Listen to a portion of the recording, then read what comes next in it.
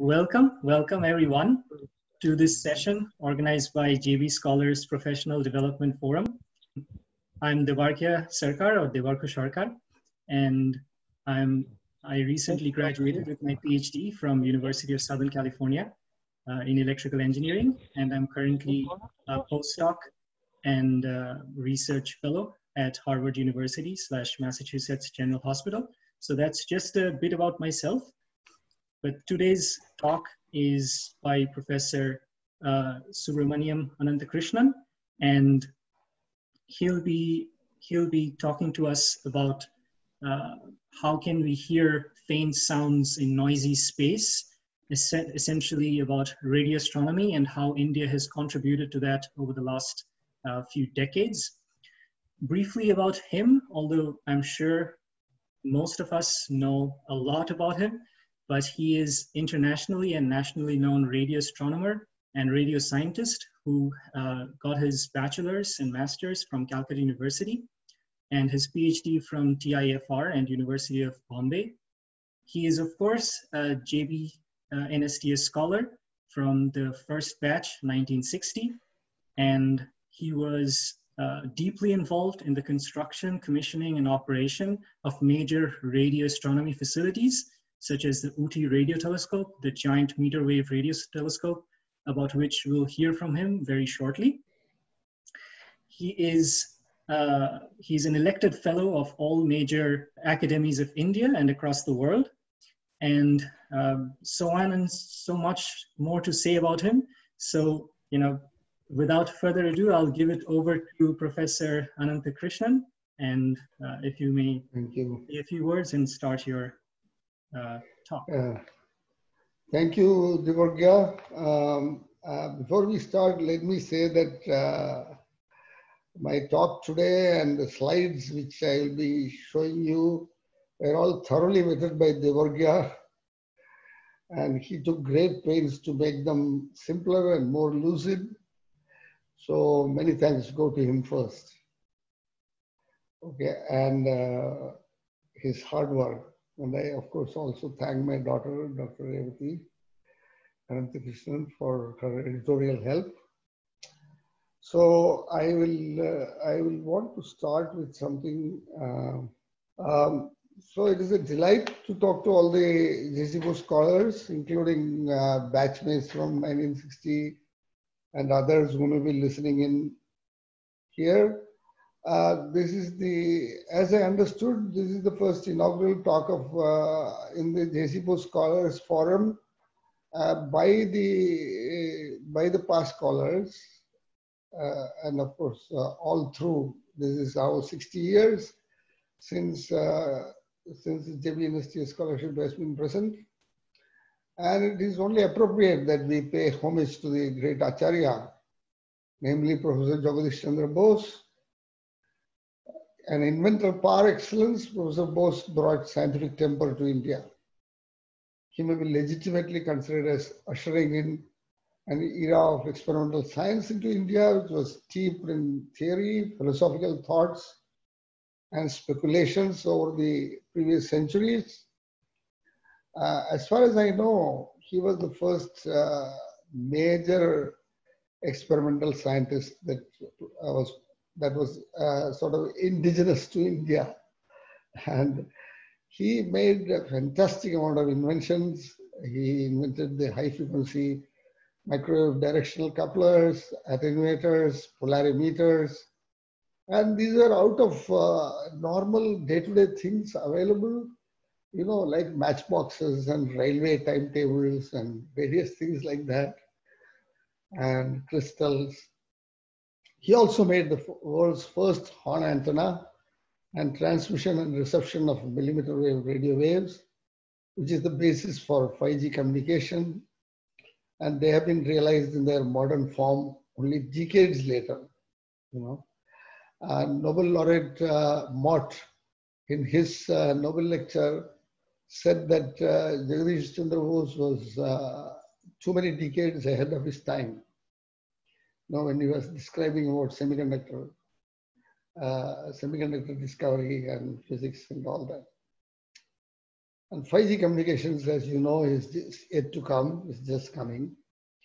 So the legacy goes back to Bose's transmission and reception of millimeter wave systems, communication systems. So therefore, we carry a great burden on our shoulders as JC Bose scholars to innovate similar useful devices in all sciences and transform India into a developed country. So the title was actually given by Debarghya, not by me. I had just written Indian contributions to radio astronomy, and he changed it to a more sensible title of Hearing Faint Sounds in Noisy Space. And although it is not sound, it is some cosmic noise. And that cosmic noise is what is the signal for a radio astronomer. And so we will go through all that now. So I have an introduction to make and making of UT and GMRT telescopes, their performance and the science results and the grand panorama. So this was Professor Bose. This is the transmitting and receiving antenna horn, which he displayed in 1897 in Delhi, in London. And then in later years, on the left side, you can see the photograph of Venerable Sir J.C. Bose in the years probably around 1920 to 1930. He passed away in 1938 at the age of 80. And he was a quintessential radio scientist and probably a biophysicist too, because he dealt with plants and other, the sensitive reaction of plants to or touch and various things about the plants, and people are now working on those areas. Okay, so we will talk about a subject that would have resonated very well with Acharya J.C. Bose, and namely radio astronomy, that has come a long way. So we will discuss that first. India has two very large radio telescopes. The first one completed in 1970 and the second one in 2000, both under the great personality of Professor Gonswarup of TIFR. I was involved deeply in both of them from the beginning, and will describe briefly the UT telescope and then the GMRT, and briefly the science being done and the future it holds in that order.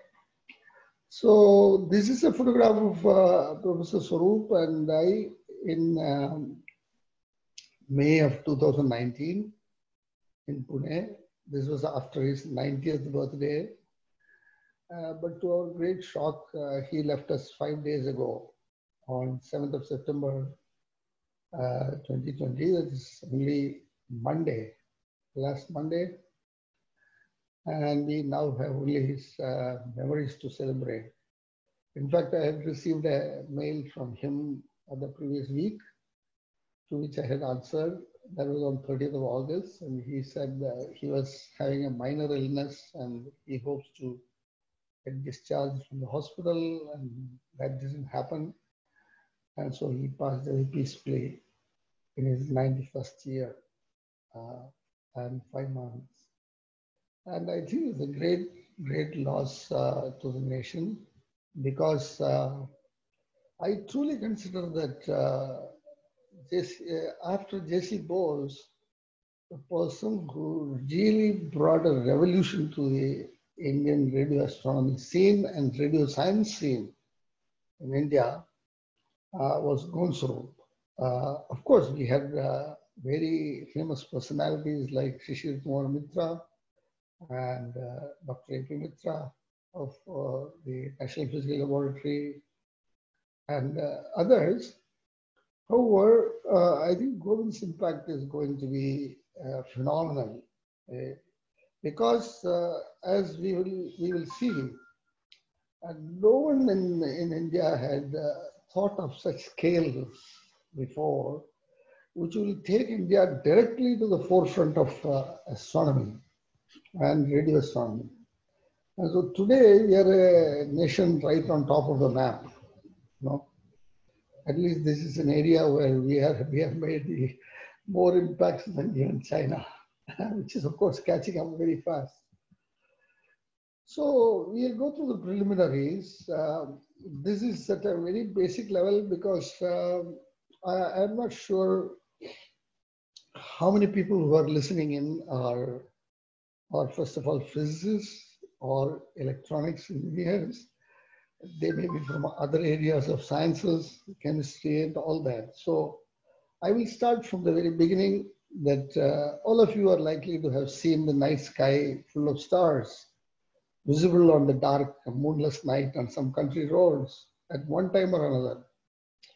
We see a sky full of shining and shimmering stars, some planets, occasionally moving spacecraft, even more infrequently, meteorites falling and making a transient trace in the sky, and rarely the beautiful sight of comets. I had a fantastic view of the comet Ikea-Seki in 1968 when I was going from Kolkata to Chennai. Those days by train, it passed through Cuttack, I think, early in the morning, and there it was in all glory across the horizon. And that was a great thing. And since then, of course, I have done cometary research and all that. In the next two slides, I show the deep sky image from the Hubble Space Telescope. These are optical pictures. But what we need to be aware of is also the presence in the sky of abundant cosmic objects which are invisible to the eye. So a Hubble Space Telescope photograph, this shows us the sky is full of stars, of course, as well as collections of stars called galaxies. And there is an arrow pointing to one of the galaxies here, a distant galaxy. But if you get very close, this is a very big field of view, but where you can see many galaxies and some bright stars. But in the next slide, we see only one of those galaxies. And you can see a beautiful spiral galaxy. And the reason I have chosen this galaxy, optical image of NGC 2997 and 4561, that is because I will have more to tell about them in terms of a radio map of one of these galaxies, 2997. We have made the other one also, but time prohibits me from doing all that. So the optical window through which we see these beautiful images is a very small part of the entire electromagnetic spectrum. So what is an electromagnetic spectrum? So the electromagnetic spectrum extends from very short wavelength gamma rays to long wavelength radio waves. And of course, we will discuss today only the large radio window, but you can see here in this slide, which is an important slide, you can see on the left side the telescopes which are sent above the atmosphere to catch gamma rays and X-rays and ultraviolet and all that. Because those rays are completely blocked by the atmosphere, providing safety for human evolution or animal evolution and tree, plants, everything. And if the atmosphere was not there, life would be impossible, like on the moon. You know, to make a living on the moon, there's a separate issue. That's a big question. Will we ever be able to do that? Although people are trying various things. And next to that is the small, very small optical window which stretches from something like 380 nanometer to 760 nanometer. And then there are a few small windows which are infrared windows. And the things like the 5G spectrum will be using some of those. And then comes the infrared spectrum, for example. Again, this is absorbed mostly, and there are telescopes which are now available for infrared, as well as ultraviolet and X-rays and gamma ray telescopes. But we won't be talking of any of those things. We will talk only about the very broad radio window, which stretches from something like a few millimeters, which are heavily attenuated, to a few tens of meters, which is the radio waves where we can observe cosmic objects from the Earth. And today's talk is mostly concentrated on how we do this. And then again, at the very long wavelength, above, let us say, 15 or 20 meters, the atmosphere again blocks because the atmosphere becomes ionized by ultraviolet rays, and therefore it acts like a mirror. And so whatever you send comes back. And this is how we do broadcasting. So radio astronomy, just like optical astronomy and other astronomies, that too deals with the nature of the universe, but uses radio waves as a tool to receive very weak signals emanating from the sun, the stars, the galaxies, objects like quasars and pulsars and magnetars, and so on. Supernova remnants and all kinds of objects. Radio waves are not, of course, sensitive to the human eye because of their large size, and they are detected using radio receivers. It all began with Carl Jansky of the Bell Labs, and he, may enlarge the screen, and he was asked by the Bell Labs to investigate various hissing noises which were coming from the radio equipments which they were building. And so Jansky set up this antenna, which you can see in the slide. And this was working at about 20 megahertz. And then he recorded the data. And so he was hearing, and he put on a microphone and speaker and all that. And he was listening into the noise. We talked about the noise, radio noise coming from the cosmic sky in the beginning. And so he was hearing a lot of noise, but he was a good engineer, I should say. He heard a noise which seemed to rise and fall in one part of the day, the inset. And this shows the kind of signal which he was getting. And being a clever engineer, he timed it. And he saw that it was the period between the peaks, which you see in this figure, are 23 hours, 56 minutes, and 4 seconds. And that was amazing. And he didn't know what it was because he had no inkling of astronomy. But it so chanced that when he was in the library searching through various books, he met an astronomer from the Bell Labs, I think, and who told him that, no, this is a sidereal day.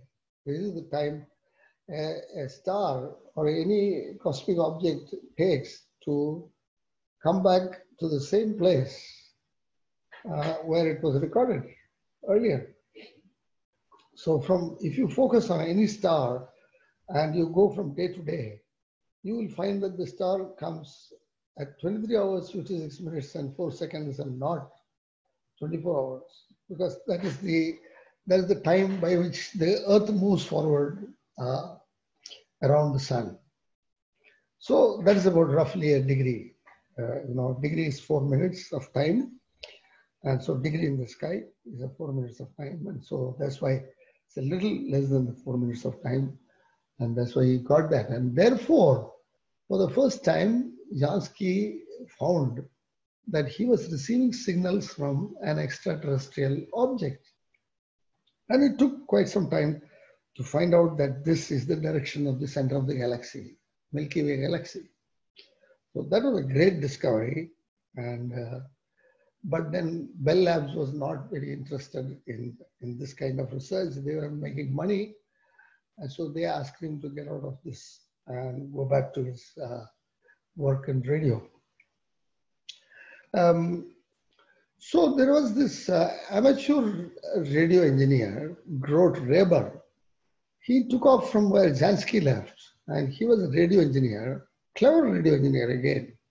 And he built a radio telescope in his backyard, which is what you see in this figure.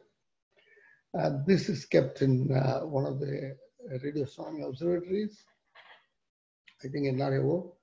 And he made a map of the sky at a much higher frequency, at 160 megahertz, a megahertz being million cycles per second wavelength frequency.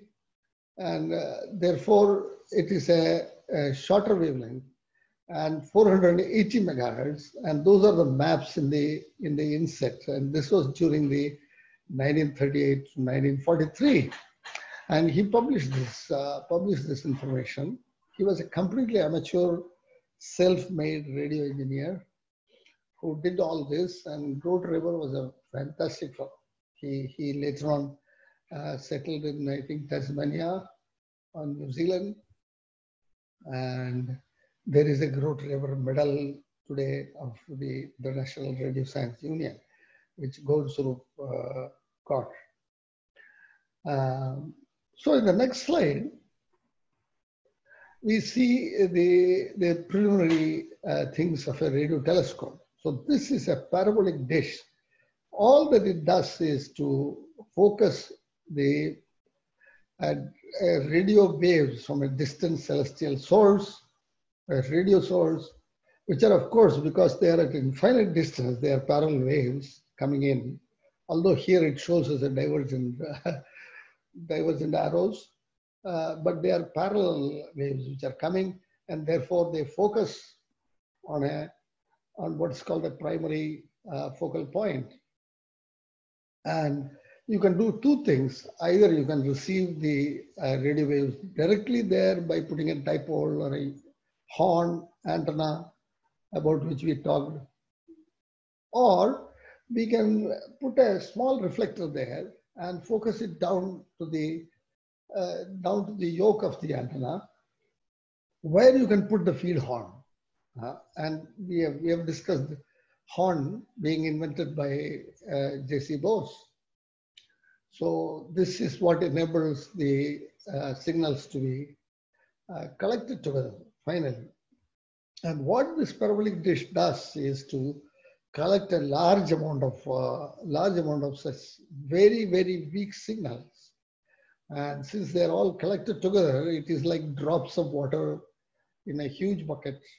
And then, so therefore, depending on how much of signals which you collect, so you will get a centimeter of water at the bottom of the tub, or you will get a 50 centimeter of water from the tub.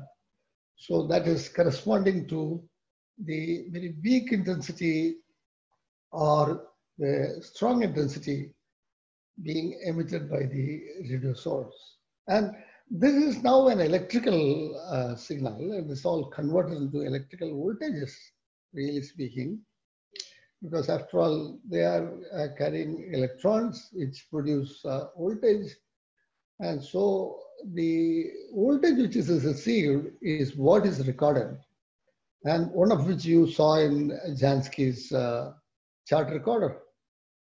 Today, when we started in the Ooty telescope, we were recording it in the chart recorder, but afterwards we changed over to computer and other digital recording devices. So a simple radio telescope consists of a radio receiver, a steerable antenna, which can go in all directions, and then an amplifier and detector, and then a recording computer. So the basic point here is that the angular resolution of any radio telescope is wavelength divided by the aperture of the telescope. This is true of all collections. whether it is optical or infrared or radio. So in the case of even a 10 centimeter optical telescope, if you calculate, lambda is of the order of 500 nanometer and G is of the order of 10 centimeter optical telescope, a very small optical telescope. Even then, you will find that the theta is a very small number because the wavelength is very small. But if you put a 45 meter parabolic dish antenna, such as the GMRT, it gives only a resolution of 1.2 degrees in the sky, which is much, much larger than 1 second of arc, because a degree of angling the sky has to be multiplied by 60 by 60, 3,600 to get seconds of arc. And so this is worse by 4,000 times. So really, if you want to look at these objects in the sky, you have to get very fine resolutions. And therefore, to get 1 arc second resolution, as shown at the bottom, at a wavelength of 1 meter, you need really an aperture of about 200 kilometers. So this is very impractical. But large telescopes have been built, including the GMRT, which we will come to, or the Ooty radio telescope, which are sufficiently big, so you will get some resolution, some minutes of arc, and things like that. But you do need to go to the seconds of arc, so we'll come to that. So we started off with the first one. We started with Ooty in the Nilgiris, to which some of you may have gone and visited. It's a very picturesque place. And then we also put up this very large radio telescope array, GMRT, later. So one was built in 1970, the other was built in 2000.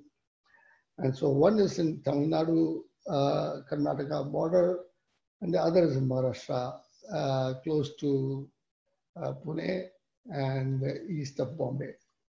So we come to the Ooty radio telescope. So ORT is a very innovative parabolic cylinder that is actually half a kilometer long. We didn't become 200 kilometers, but at least we are talking in terms of kilometers now. So half a kilometer long and 30 meter wide. It is placed on a north-south hill slope, which is the same as the latitude of Ooty, and it was commissioned in early 1970. So Ooty has a latitude of 11 degrees from the equator. And as you know, the North Pole you see as being directly above the axis of the Earth, which means that the equator is 90 degrees away from the North Pole. And so on the equator, if you lie down on the horizon, you will see the North Pole.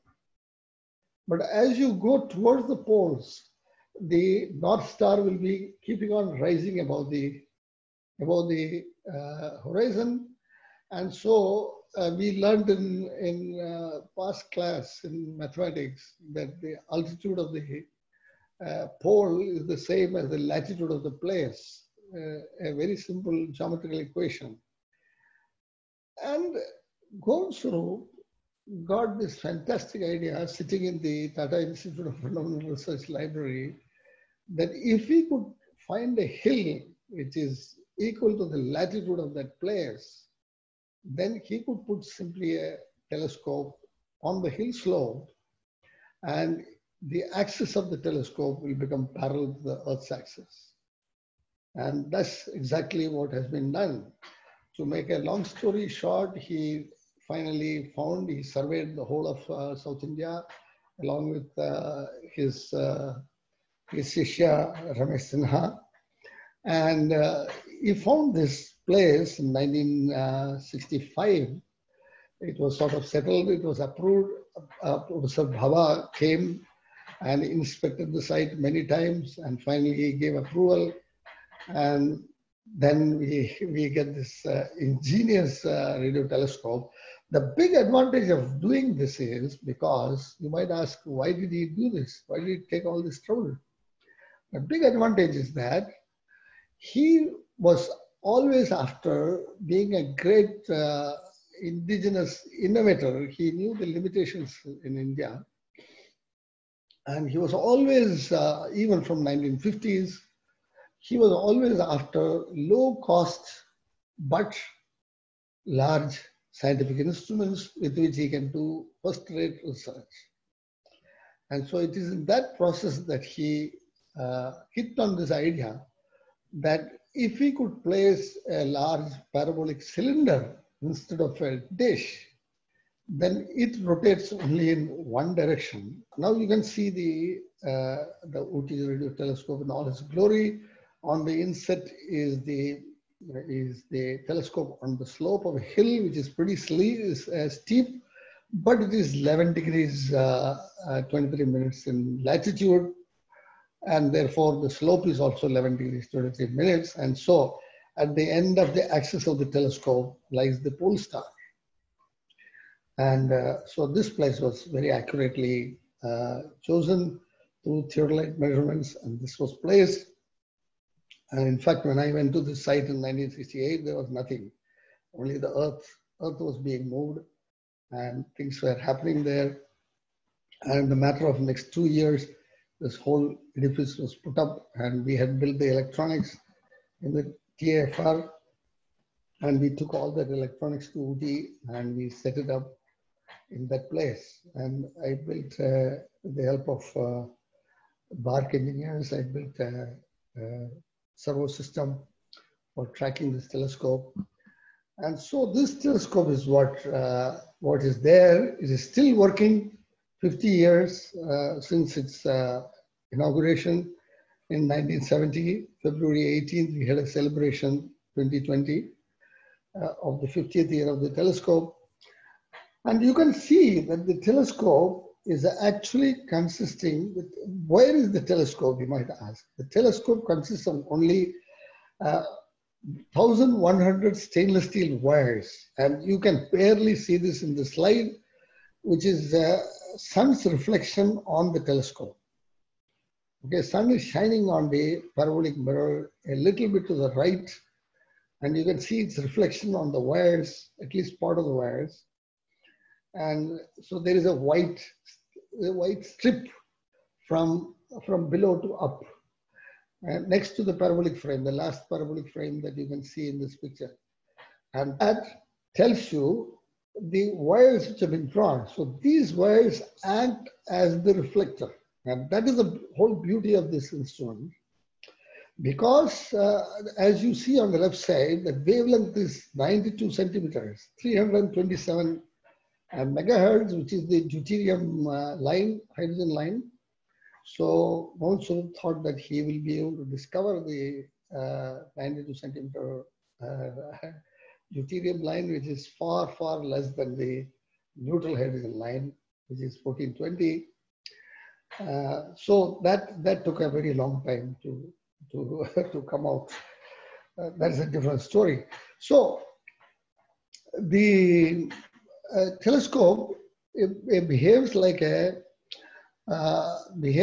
collector of radio source, large collector of radio source.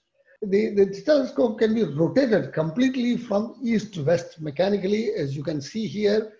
The whole the primary feed is hanging onto this extension from the parabolic frame, and that is there are 1100 dipoles there.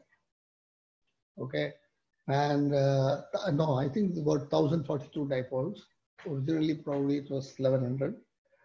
Finally, there are 1042 dipoles, which can be switched using diode phase shifters. The original phase shifters, which were mechanical, they were very poor in terms of functioning, and so they were removed and replaced by the engineers in the OT telescope group. And this diode phase shifter, with the diode phase shifter, we are able to switch the beam across the sky in the north-south direction, which is the declination in astronomical parlance. And in the hour angle or the right ascension direction from east to west, all that the telescope does is to cancel the movement of the Earth so that it can track any object in the sky. And this was very effectively used by Gonsarup and all of us to study various objects. And he and his first student, Professor Vijay Kapahi, they in fact showed that they can support the Big Bang cosmological model. And we don't have time to go through all that. But we will just say that it was a great big result from the Uti radio telescope in the initial days. It was also used by myself and others for other experiments like interplanetary scintillation and pulsars and all that. So the next slide, we just mentioned that it has been extensively used for pulsar observations and study of extragalactic radio sources and the solar medium by the interplanetary scintillation technique. And more than 500, 600 research papers have been produced. And it has been now fitted with a new backend. And the amplifiers which we built are still working there. But it has been all, the recording has all been digitized in more efficient manner. And so the telescope is again useful for the next several years. Now we go to the next topic. We talked about a single dish radio telescope, but we said that to get 1 arc-second resolution at a wavelength of 1 meter, we needed some 200 kilometers. So how do we get a much higher resolution telescope? Because even Uti telescope could not do that except by using the lunar occultation principle, where the moon was used as a disk to discover radio sources, which is what Gonsarup did, and which was a fantastic thing to do. But we needed to go to all parts of the sky because the moon does not cover the whole sky. And so therefore it was decided that we needed to go further. And so we did lots of things in between. We built a synthesis interferometer, and then we talked of putting a giant telescope in the equator, similar to the Uti telescope, but 2 kilometers long and 50 meters wide, having a million square meter of collecting area. And so these things were all going on. And in all this, we felt finally that what was important was to develop technology within India and have a radio telescope facility which is comparable to the best in the world. And therefore, we go back, and for obtaining high angular resolution, scientists use what are called radio interferometers, which are simply the counterpart of the Michelson optical interferometer, about which those people who have done a physics course would be very familiar, because there are laboratory experiments talking about young slit experiments and secondary wavelets and all that in our BSc classes.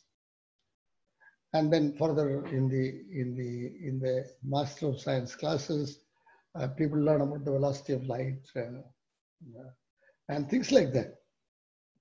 So corresponding thing in the radio domain is called a radio interferometer.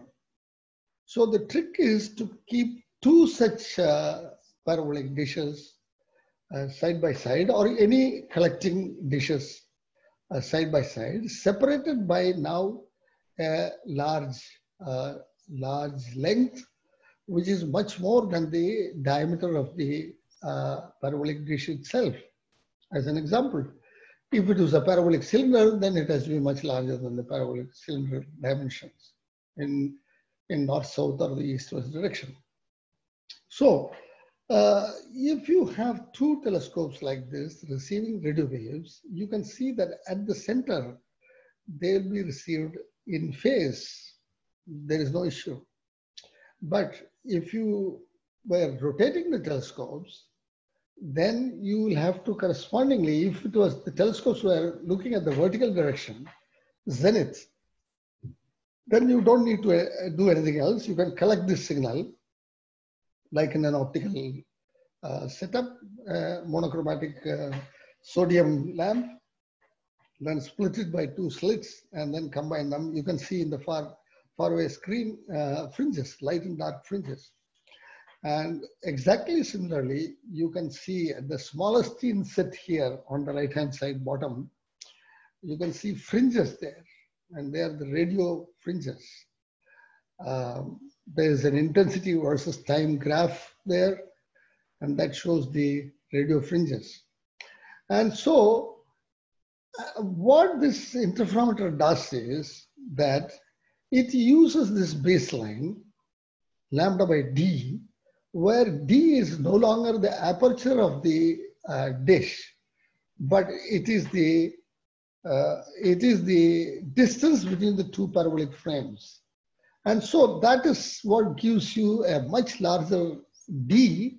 And now the principle can be extended very much more. Now you can have kilometers long cables and still combine them, provided you can use a phase shifter to correctly phase the two signals which are coming in. And in radio, it is much easier to do this than an optical case. So therefore, optical interferometers could be made only much later, many decades later. Only more recently they could be made, because there the precision which is required is extremely high, because we are talking in terms of nanometers. Here you are talking in terms of either meter or centimeter, at the most fractions of a centimeter. So which are much easier to handle in terms of building the electronics. So basically, in mathematical terms, an interferometer measures one Fourier component of the radio image. And so to synthesize telescopes of larger size, many individual dishes are spread out over a large area on the Earth, and signals from such array telescopes are combined and processed to generate a radio image of the source structure, which is the cosmic radio source, by the principle of interferometry. So the angular resolution is again lambda by d, but d is the largest separation between the antennas and not the aperture of the antenna. So therefore the d becomes very long. And imagine yourself that if you were able to put a telescope on the Earth and an orbiting platform like what was built much later in 2011 by Russia, on which a GMRT payload was also put, antenna was, horn was put with an amplifier. And this was the orbiting antenna at about 300,000 kilometers. So lambda by d became the wavelength divided by 300,000 kilometers. And so you can see that now you can see much better than an arc second. So you can go even to milliarc seconds or even more by this process. So that is a very interesting thought. This was proposed by Professor Martin Ryle of Cambridge. He showed how to combine signals from different antenna baselines and synthesize a large aperture to get high resolutions in the late 60s and early 70s. And so here you see the great idea introduced by Martin Ryle, who got a Nobel Prize in 1974 for this. He introduced the concept of Earth rotation for synthesizing apertures. So he said that although the baseline may be X or D, capital D, now as the Earth rotates, the sky projection shortens it down to the very bare one aperture. As you can see in this figure, there are two antennas which are located, they are east-west. And so as the Earth rotates, these antennas become 90 degrees positioned. And so now you see the baseline has been completely shortened. So as you shorten the aperture, the effective aperture, the resolution becomes poorer and poorer. But you can use this idea to map or radio image a large object to a very small object. Now you can extend this idea much further. You can have many dishes like this in the north-south direction, in the east-west direction, and as the Earth rotates, they will all make different Ds, and so you can get instantaneously, you can get baselines which are from the smallest to the largest separation of these antennas. And this is the principle of synthesizing apertures by Earth rotation principle. And Ryle showed that when he observed a galaxy, a famous galaxy, Cygnus A, he saw not just the central optical image, which coincides with a small radio source, but two big blobs of radio signals, and they were much more intense than the central object. And this was absolutely amazing. And there goes the whole discovery of double radio galaxies and active galactic nuclei, and the entire the entire Pandora's box was opened for radio astronomers, and that is how lots of fantastic work has been done using radio astronomy. So it was shown later by even a better picture by the Very Large Array in New Mexico in the United States, which preceded GMRT, that there are jets which are going from the central object. There is an active galactic nucleus, and it is emitting jets of radio waves, plasma, which is plunging through the cosmic media and creating hotspots at the end because of shock waves. And you see the black spots here, which are the shock waves as a result of this. And they are called the double radio source hotspots. And so the Giant Meter Wave Radio Telescope is a mammoth Earth rotation aperture synthesis instrument for studying astrophysical phenomena at low radio frequencies of 40 to 1450 megahertz. This was built in India by the National Center for Radio Astrophysics in Pune, which is a part of Tata Institute of Fundamental Research, as a national project at a low cost of about $15 million in 1992. And this array telescope consists of 13 novel low-cost dish antennas of 45 meters diameter, each operating at meter wavelengths, and it is the most powerful synthesis array in the world at these frequencies even today. So we have published papers and all that, and let me go to the array itself and see the antenna. And so you can see this, the great big radio telescope which has been built. I just want you to focus on these frames, the parabolic frames that you see here, stretching like bicycle spokes from the center. You will recall that the Ooty telescope looks exactly like this.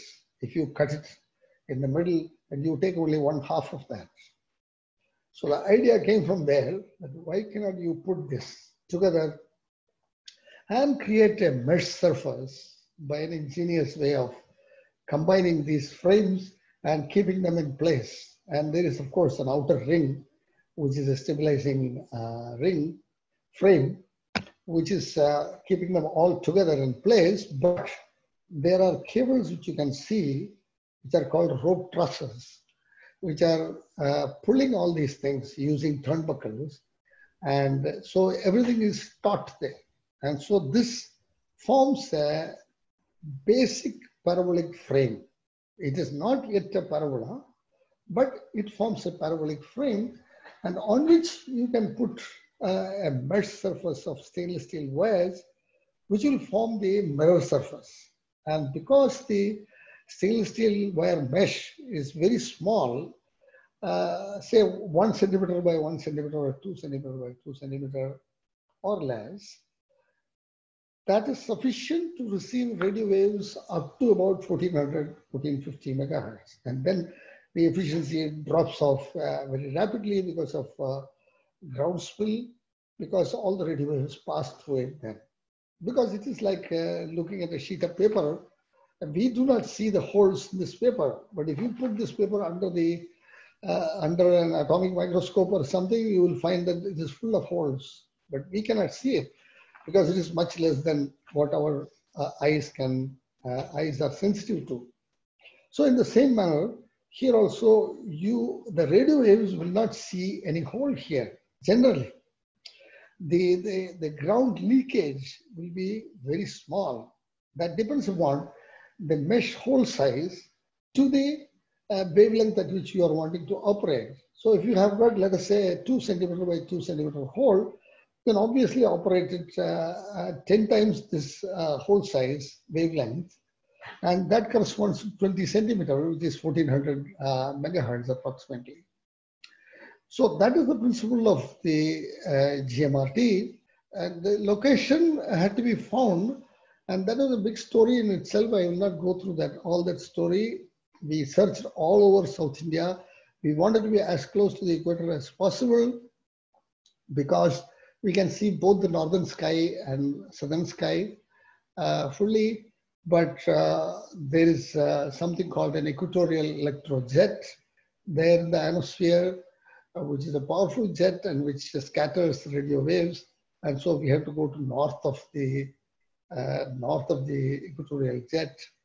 And so we located the telescope finally after a lot of search, 70 kilometers north of Pune and 160 kilometers east of Mumbai, and the latitude 19 degrees north and 74 degrees east, approximately. This slide shows how the GMRT antennas are spread over, following the principle of synthesis telescopes. You can locate the antennas on either a Y array, or it can be east-west, which is disadvantageous in many ways. I will not go into that. But as the Earth rotates, these antennas make nice patterns and make very good images. And the idea was to produce a central compact array which can be used for large angular size objects, and the 3 arms of the Y array which can make very high resolution pictures going up to about 10 arc seconds in 327 megahertz and 1 arc second at 1400 megahertz. The total extent of this is 14 kilometer arms. But if you see end to end between one end of the arm dish and the other end of the southern dish and the far end of the western or eastern dish, you will find that it makes it into a 25 kilometer diameter circle. And so you have basically increased the resolution of the telescope from an aperture of 45 meters to 25 kilometers. And that is what gives you a highly high resolution beam with which you can make pictures of the cosmic objects. And so this hybrid configuration is very unique. And in fact, it is being used now even in the square kilometer array, which we will talk at the end.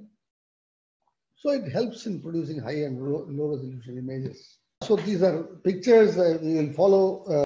This is a bird's eye view, a closer view of the central array of the GMRT. And this is zooming in on one single antenna from a nearby hill. You can see villages nearby. And so one has to be very, very careful about locating these antennas, because we want to keep the radio frequency interference to the minimum. And we spent a great deal of effort persuading the government of Maharashtra to provide safety to us by keeping away the industries and welding generators and arcs and various other things. So only small industries can come up in this area, at least of about 3 kilometers or 4 kilometers around GMRT. And the villagers around the place, they were all very helpful, and they helped us build this large telescope with our engineers and scientists and technicians and all that. We'll come to that now. And so the dish has 16 parabolic frames which give the basic shape, and the reflecting surface consists of a stretched mesh which is attached to these rope trusses. And the wire mesh is matched to the large wavelength of operation as we discussed, and that is how the parabolic frame is made. You can see how this parabolic frame is, and the central thing which you see are these ropes, which are stainless steel ropes, which are kept there to combine one dish to the other, one parabolic frame to the other parabolic frame. And then you can see a faint strip there, which shows again the mesh, just like we saw in the Ooty telescope. So that is the strip which shows the reflection of, so as Govind Swarup used to joke, this is a see-through mesh. So you can see the sky at night through the telescope. In the next slide, I show you briefly the construction of this telescope. The construction of the telescope was an ingenious way. The basic structure on the concrete is made, and on top of the yoke is a item called yoke, which is going to hold these frames. And you can see the various paraphernalia there. And the left-hand bottom, you see a slide which I'm going to expand in the next one. But in the next one, we have lifted up this telescope up there. And then in the last slide at the bottom is the fully turning telescope. It was as simple as that. It could be just all erected in one day by purely human labor and with a little bit of aid from the cranes. In the next slide, you will see how. You see, this is how the radio telescope was built. It was built around this hub at every place. The concrete structure was there, and around that, these frames were all put. The whole thing was very ingenious, and the last portion of this reflecting mesh will be done at the top later. But the frames were such that through the hole, you could lift this whole thing up. And you can see the frames also, which are holding the primary focus, which you will see in the next slide later. But important thing which I want you to see in this slide is the guys who are standing at the bottom. They are all technical workers who are going to pull up this antenna up to the top by using simple pulleys. And a Mistri, a supervisor, who was whistling, and everybody resonated with the whistle. There were 4 pulleys, and 4 sets of people were rotating the pulley simultaneously, resonating with each other, otherwise the dish will oscillate. So they were moving inch by inch up. And so at the end, they have just moved a little bit here. At the end, this whole dish is at the top. And this was all done with just hands, labor. And this is impossible to do in any other country than in India, perhaps in China. But Chinese had not learned all these tricks at that time. See, today, of course, there are missionaries which can do that. But even now, lifting a 45-meter dish antenna like this is an absolute innovation, I would say. So everything about GMRT is innovative, indigenous, and low cost. And that's why it's a very lightweight steel structure. You can see the full structure, which is rotating, and whose primary focus is, this is not a Cassegrain focus, as we saw right in the beginning, a parabolic dish, which was a sketch, but this is a prime focus dish where the prime focus contains the feed elements, which are dipoles, horns, and so on. So you can see here, there is a crane, and the crane is lifting people up there. It's a 2 meter by 1.5 meter platform, I think, up there. This is about 90 feet high. And you stand there and you fix all these feeds. It is quite a feat. When you go up there, you feel that there is no ground below you, and there's only a chasm of 90 feet. And so it is somewhat scary for the first time goers. So some students were lifted up there. Some of the people got so scared that they were crying. So this was very interesting. And so we learned to do all these things, the indigenous labor, technical help. Of course, many experienced engineers of the group who had built the Ooty telescope came here, trained others, and we had a fantastic mechanical engineer, project engineer, Mr. Tapde, who did all that, who managed all this mechanical systems of the antenna. And so with everyone's help, the electronics was built by the basic team which came from GMRT, very experienced engineers. And then they, of course, trained many other engineers, new engineers who were bright and who learned very fast. And so we had an entire team working on these things. Compared to Ooty, where only a few of us were there to build all the things, and probably about 20, 25 people who built all the things, here we were talking in terms of hundreds of people. And it was a massive project, really, by any standard. However, the cost of these antennas were astonishingly low. And each antenna in those days cost only about 35 lakhs or 40 lakhs or something like that. Today it will cost you several crores, probably about 10 crores for each antenna, because the labor cost has gone up high and sophistication has increased and so on and so forth. So the operating frequencies of GMRT are to begin with, they were narrow ranges. 40 to 60 megahertz and 120 to 180 megahertz. And in fact, the first one was not there. Then 225 to 245 megahertz, and 300 to 360, and 580 to 650 megahertz, 1000 to 1430 megahertz.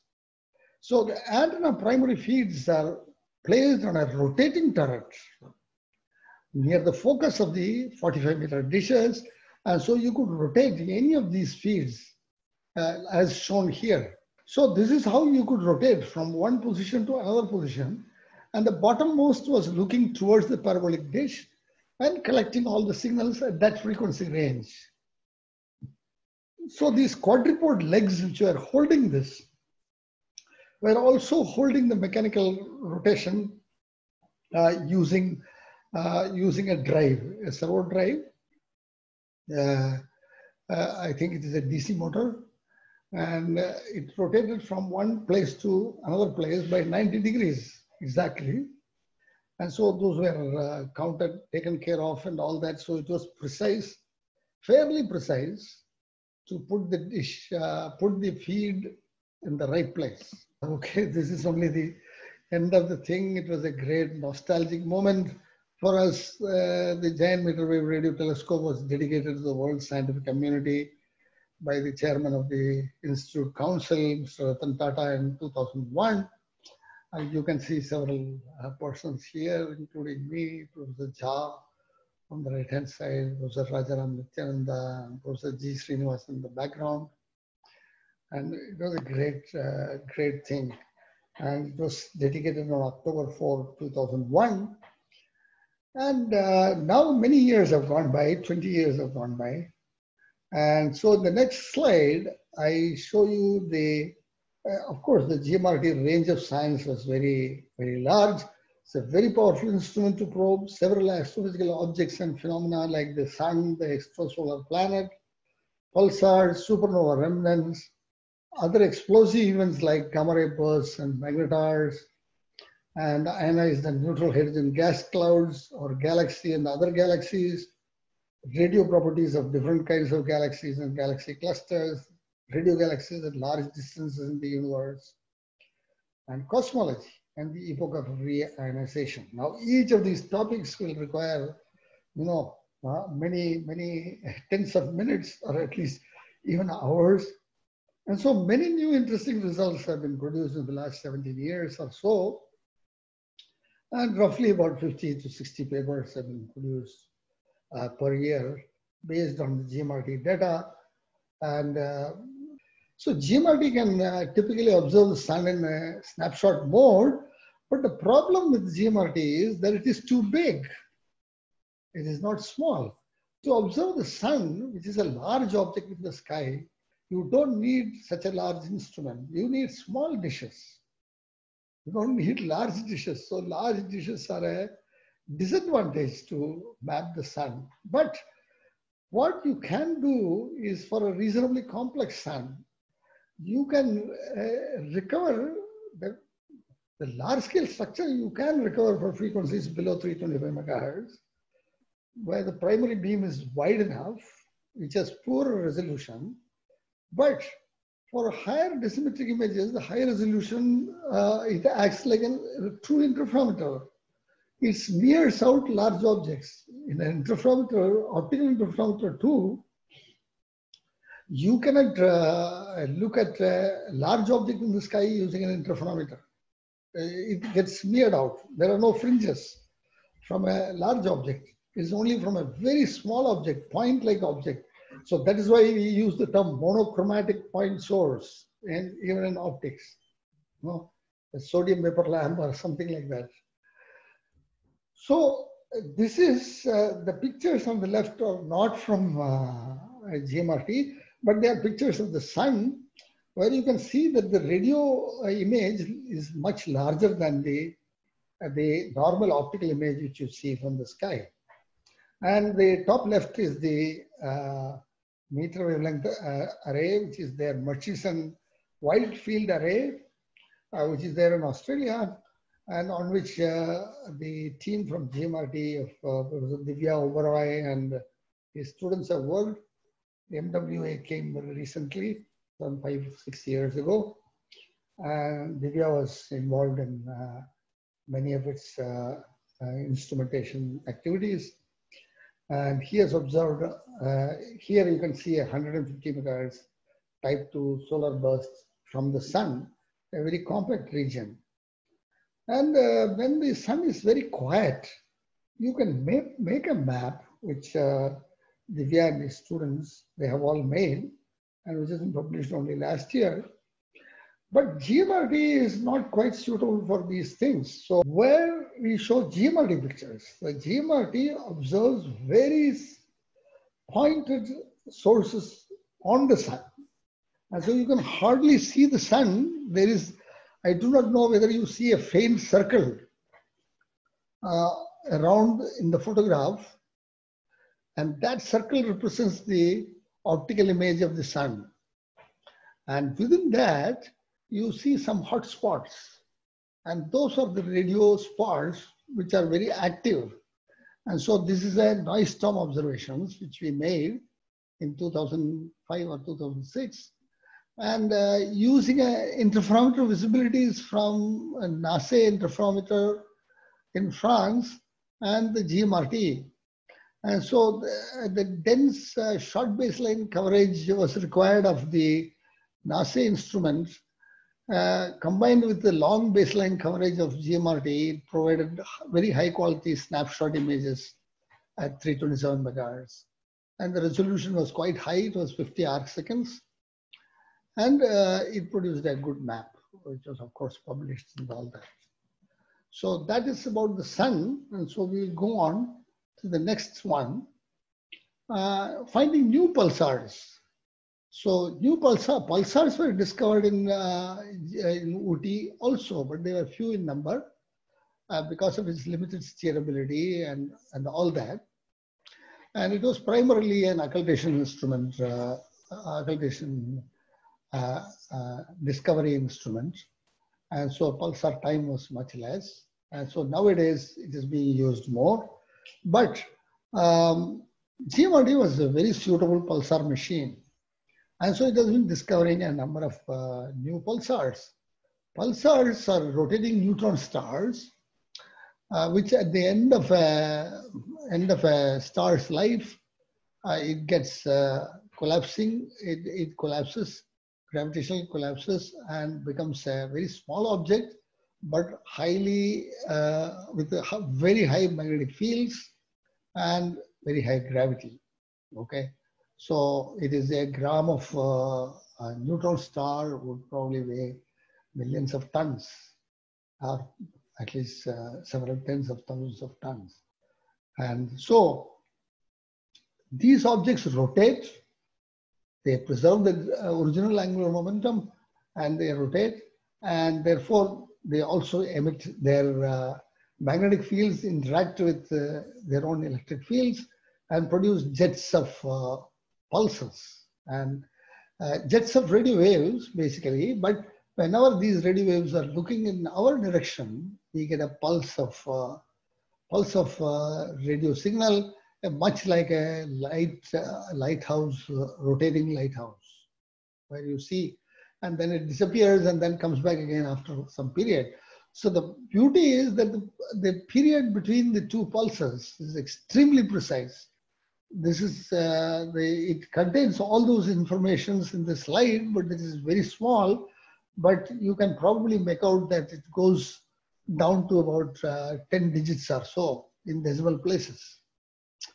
At the top, these are shown, these data are shown. And so this was a new discovery of a pulsar in a globular cluster where pulsars are thought to be numerous. And this was done by Professor Yashwant Gupta and his colleagues Scott Ransom and Ishwar Chandra and Frere and others. It turned out to be a binary pulsars with high eccentricity. And so there are these, there was this discovery paper later. And the next slide shows the early GMRT discovery of a new pulsar and the supernova remnant. So whose image is taken with Chandra telescope, X-ray telescope, is also shown in the top panel. That is an X-ray image at the top and the radio image is at the bottom. So this pulsar is close to the center of the supernova. It has about 62 millisecond period. Okay, very rapid. So we need a very rapid recording system. And the age of this was 4,900 years. Pulsar, that is the neutron star, when the star collapsed. That was 4,900 years ago. So such discoveries have continued to be made, but we came to a stage, and we also show, so we are going from sun to a galaxy where the pulsars are located, our galaxy, and to external galaxies. In the next slide, we have a radio map from a GMRT. I showed you the optical photograph of this in the initial slides of NGC 2997. It's a very interesting galaxy. There is no time to go through that. But you can see the contours of radio superposed on the spiral. You can see the optical photograph is inside, which is pink in color, and the radio photograph is superposed on top of that. So you can see that they are linked together, and these are magnetic field emitting regions, and the radio magnetic fields, electrons rotating in magnetic fields give rise to synchrotron radiation, and that is how these radio contours get generated, and these were done by the GMRT. In the next slide, we should very rapidly go through this. A collage of many galaxies. There are 60 galaxies in this slide. And this was a collage built up by Amitesh Omar, who is at present at Nainital. He is building backends for the optical telescope. There, he was a radio astronomer to begin with, graduated from the Raman Research Institute in Bangalore. And this is a beautiful group of galaxies in the Eridanus group of galaxies. A prominent group at a distance of about 23 megaparsecs, and the extent is 20 megaparsecs. Now, we are talking in terms of megaparsecs.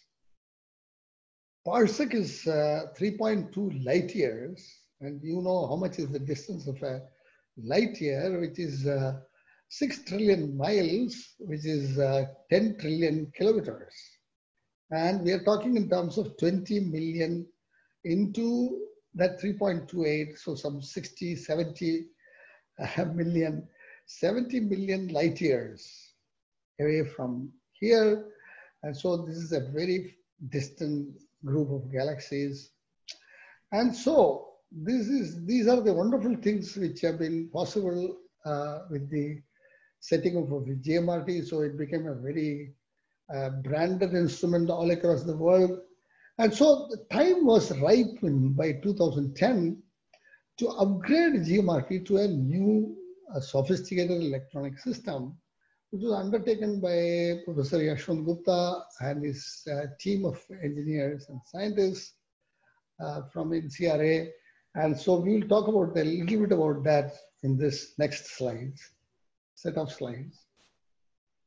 So the next generation of upgraded GMRT, what is called the UGMRT, was done during the years 2012-2018, completed a major upgrade, which has increased the bandwidth. It increased the bandwidth. So now almost seamless coverage from going from about 120 megahertz to 1450 megahertz could be done. And now the bandwidth was not 32 megahertz as per the original legacy instrument, which you can see in the small squares, in the white squares inside the pink rectangles. There are these small ones, and those were the original GMRT about which we talked. And now we are talking of this huge bandwidth instrument, and the noise which is coming from the sky, which actually represents the signal from the cosmic objects, and which are buried in the background noise which is produced by the radio receivers. They are integrated, and so with the time of integration increasing and the bandwidth increasing, the signal to noise ratio goes up considerably. We do not have enough time to go into the details of this, but this shows you what became possible now with the new UGMRT bands, and therefore we could go 10 times better in terms of sensitivity of the instrument and make it into a 2020 instrument rather than a 2000 era instrument. So in the next slide, you can see all the sophisticated electronics which was built in Pune for wideband RF electronics, improved optical fiber systems. And all these telescopes were actually originally connected with optical fibers. And so now optical fibers were used to bring the total radio frequency signal from the telescope itself down to the central building, and then process them right there, and which is many advantages now. So one had to build various things, but you could see absorption lines and other things as shown in this central graph very beautifully with very high signal to noise ratio. And therefore, you could discover new pulsars, you could discover many new radio galaxies, and radio galaxy surveys were done. Objects were seen, new objects were seen, new pulsars could be discovered, and many new things could be done. In the next slides, I think we'll go through a few things rapidly. So the original GMRT instrument measured in terms of millionth of a Jansky. Now, Debarghya told me at some time that I should explain what is a Jansky. Jansky is a unit of flux which is used by radio astronomers, and it is named after Carl Jansky, who was the original discoverer of radio waves from the sky. And Jansky is an extremely minute signal. It is 1 multiplied by 10 to the power of minus 26 watts per square meter per hertz. It is a 100 trillionth of a watt. That is what the astronomers measure. And when you measure the sun, of course, you get plenty of signals still. But when you measure these weak radio sources, you don't measure it in terms of even Jansky these days. You measure it in terms of millijansky or microjansky, which is 10 to the power of minus 32, and microjansky, minus 32 watts.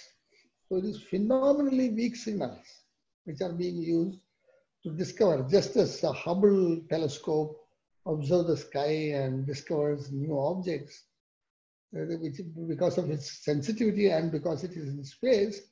Similarly, GMRT discovers objects in the sky with a much higher sensitivity for observing.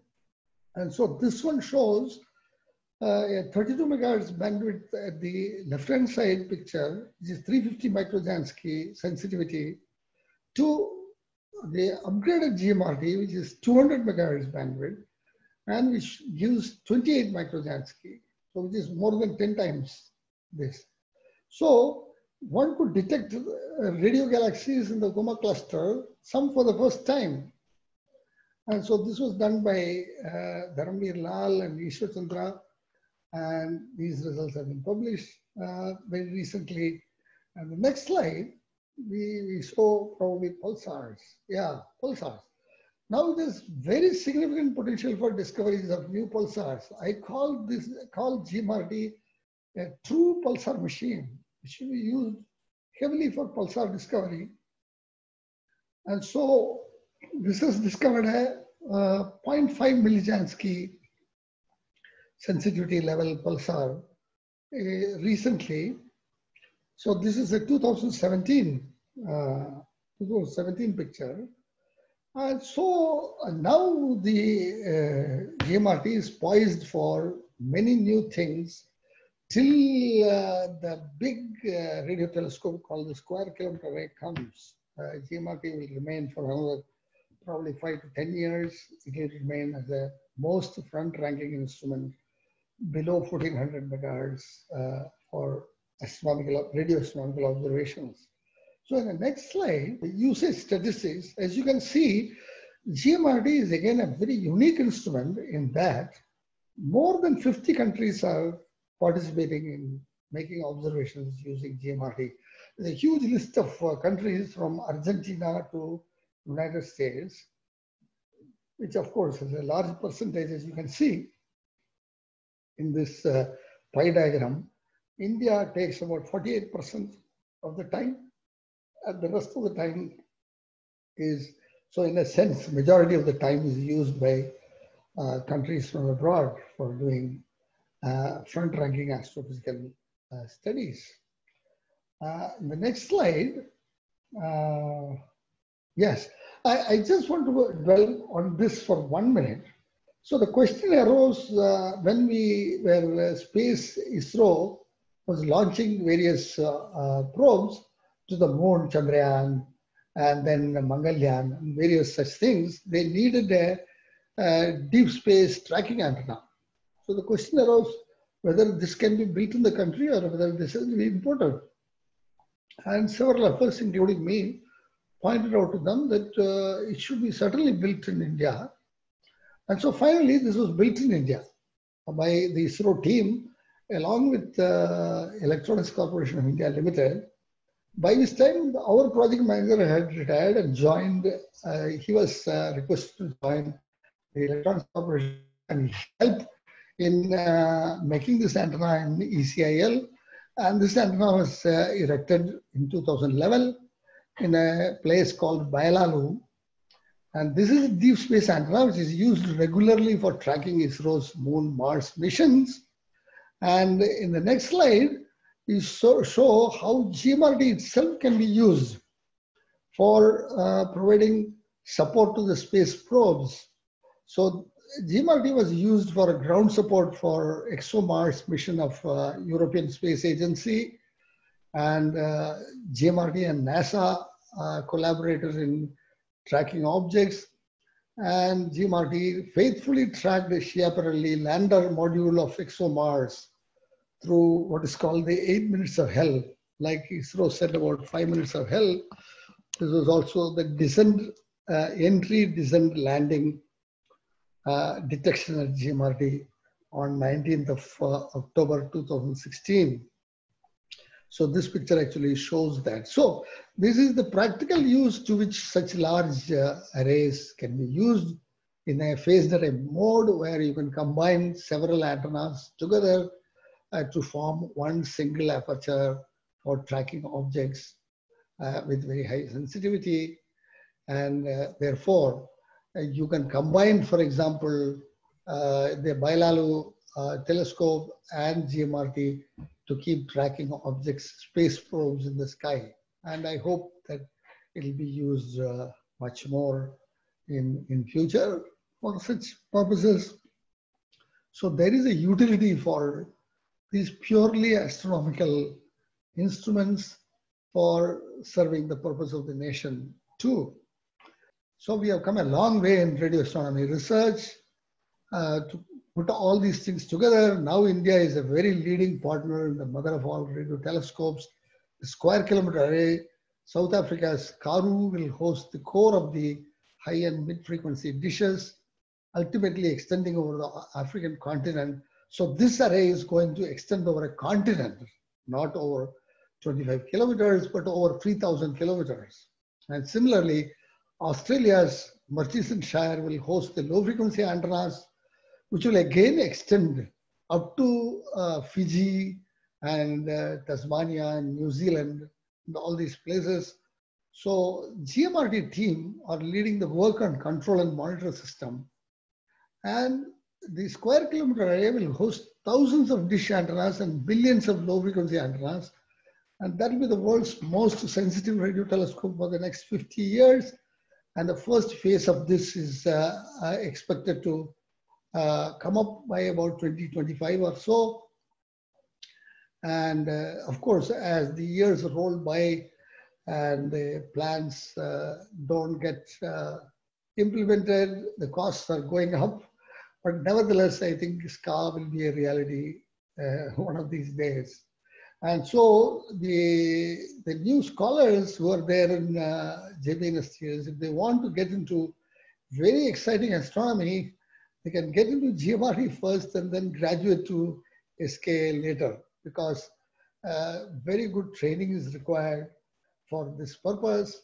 And these are complex instruments, very complex instruments, very sophisticated instruments, and handling, beginning to handle petabytes of data, you know, and soon exabytes of data from these very sophisticated instruments. And so astronomy is becoming a global partnership of nations where each is collaborating with the other and providing help and technology know-how and front-ranking electronics, absolutely front-ranking electronics, you know. And so therefore, it amazes me sometimes how much of progress we have been able to make and how much of progress is going on in the world in these things. To just catch up with these things and catch up with these developments and remain at the forefront is a task by itself. And India should rise up to the occasion and be able to do such things. And that is in the future in the hands of youngsters like the JBNSTS scholars and various other competent engineers and scientists in the country. So that is the radio astronomy of the future. And I thank you very much for being there for this talk. And I'm very sorry for the amount of time I have taken. Sorry. Over to Debarghya.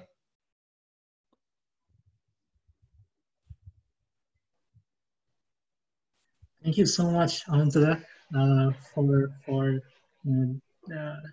describing so beautifully about the details. Like I did not have pretty much any knowledge of radio astronomy. Maybe But you ashamed did of a that, great but this is job. very useful for me. So, and I'm sure, and I hope it has been very educative for many other participants here. Just the basic radio astronomy by itself and how India has contributed over the years and is a leader right now. We have exceeded our expectations of how much time will take, but it's fine. That's also how Tesla works, but they are one of the leading car companies today in the world. If there are some questions, specifically scientific questions related to this talk for Professor Ananthakrishnan, would you like to mention that in the chat box? We can probably streamline the questions that way better. Yeah, I would very much welcome questions, because if you don't ask me anything, I have to assume either that you have understood it too well or that you have not understood at all and you have no doubts and everything is either above your head. Exciting. Enjoyed it very much. Yes, Papia, you. Very exciting. Thank you. Wish we were there while doing all this thing. Yes, it was an exciting journey. It was a very exciting journey. 40, 50 years. Scratch, you built up the whole thing. That is really something. And I'm sorry to hear about Dr. Govind Sharif. Yeah, I know. I mean, he was a quintessential nationalist, fierce nationalist, and but on the other hand, he was a front-ranking electronics engineer, come physicist, come astronomer, come mechanical engineer, come electrical engineer, everything.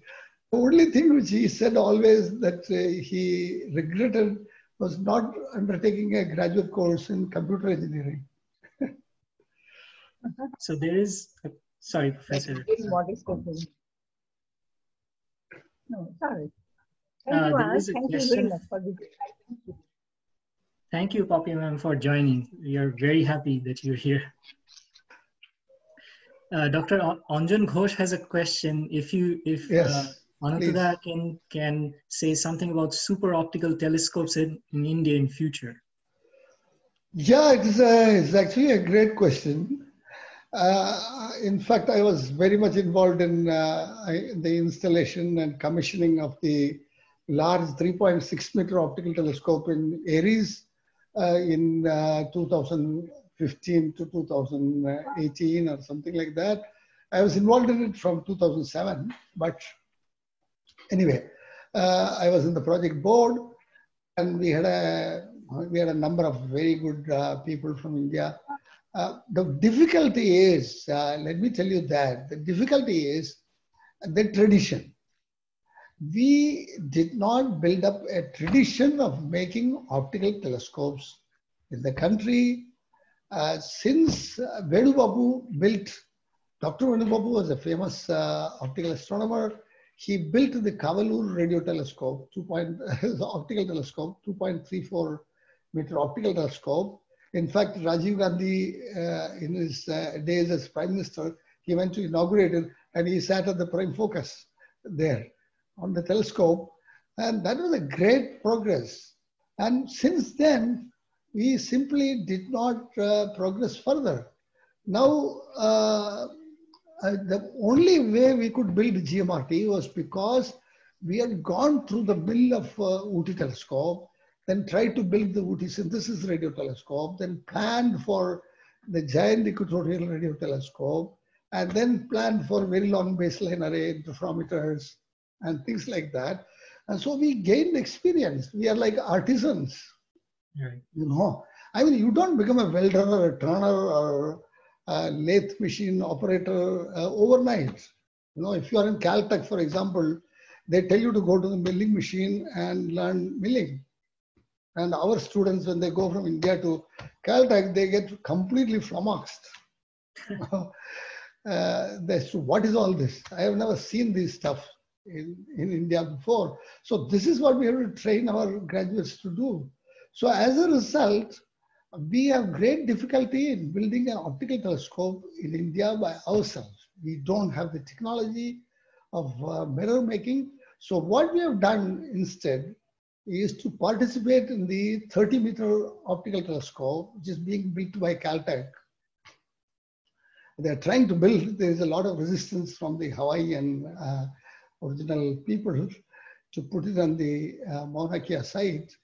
And, but they're still, I think they will work out finally.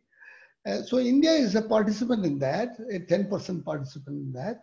And so India is making mirrors, mirror surfaces in a plant built for this purpose by Indian Institute of Astrophysics in Bangalore. And it is, that is coming up and they have tried to make, and the final shape is given back in, I think in a factory in the United States. We have not reached that level of sophistication. We don't have sophisticated engineering places here in India for this purpose. A large mirror making, although a 30-meter mirror is not a single 30-meter mirror, it consists of about 1.35 meter, several mirrors of 1.35 meters diameter, and put together and computer controlled so that it becomes one parabolic dish, mirror dish, just like GMRT dish. Right. That is yet to come. And again, we need scientists who become technologists and who can take up such challenging projects and who can build this, build such instruments in India. Similarly, for building a solar telescope, we cannot handle when the sun energy is concentrated together, it heats up the whole bloody mirror system and it will warp the mirror in no time. Yes. So how do you cool? How do you cool the signal? You have to learn the heat and thermodynamics of this. A very complicated thing, because I was the chairman of the project board for a national large solar telescope, only 2 meters. Okay, the largest which has been made is by in the United States, which is now called by a Japanese name. Sorry, it is a large optical telescope of 4 meters, but a solar telescope. Okay, which has become operational now. Right. So to graduate into these things, you need extreme precision engineering and people who are trained to imagine about such things and build it up from basic physics and convert that into technology and do it. You know, in radio is relatively easy in comparison because we are dealing with large wavelengths. Mm-hmm. But in optical, high precision is required. It is like making an atomic force microscope. Right. Well, not very easy. You know, although we could have done these things. So I think in opening up the economy and all that in the 1980s, we did a grave injustice to our own country. We forgot to learn basic things by ourselves. Till then, there were physics departments in this country where microscopes were being built. Various people were trying various spectroscopy experiments, and people were trying to build at least laboratory level. Now we are talking in terms of industrial level. So if you don't know how to build even prototypes, how can you build giant instruments? No, that's the answer. So I guess some JB scholar several years from now will be talking in a positive light about this. I hope so. I hope so. We need to do so many things in so many aspects of science, in optical fiber communication, for example. You know, people are doing fantastic jobs. Orbital angular momentum work is going on now. Fantastic things are being done even in your own place, Boston. You know, there is a guy, Siddharth Ramchandran, who is a professor at Boston University. He is working on three-dimensional communication, multiple level communication. So you can support huge number of communication channels, 1,000 communication channels in one go. So things like that. We need to increase our technology prowess, basically. Right. All right. Sorry. Thank you so much. I just want to end with one thought. One of the slides, like all of this was very enlightening. One slide specifically where you showed the image of the distant galaxies, you know, several megaparsecs away, which essentially translate to like 60, 70 light years, 60, 70 million light years. Million light years, yes. Yeah.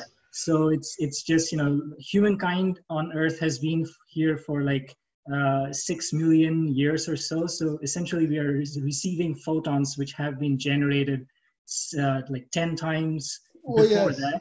And that's some, you know, on a philosophical level, I think that's very, you know, very thrilling to feel. Absolutely. Debarghya, you should have seen this video which is circulating in the WhatsApp of how Earth looks like from Saturn. Yeah, okay. It is a small dot on this, you know. So one thing is to be very humble about what we know of this cosmos. But second thing is to marvel like Carl Sagan, that sitting on this tiny Earth, we are able to imagine all this and think of 13.6 billion light years away to the cosmic dawn and the dark energy and the dark matter and the black holes and all that. You see, that is what is fantastic. Absolutely. Thank you once again, Professor Ananthakrishnan, and we'll definitely be in touch. And for all of the other members of JBNSTS, we also have other events lined up. So please keep an eye out for them, and we hope to see you again in the near future. And everyone have a good day, and see you again soon.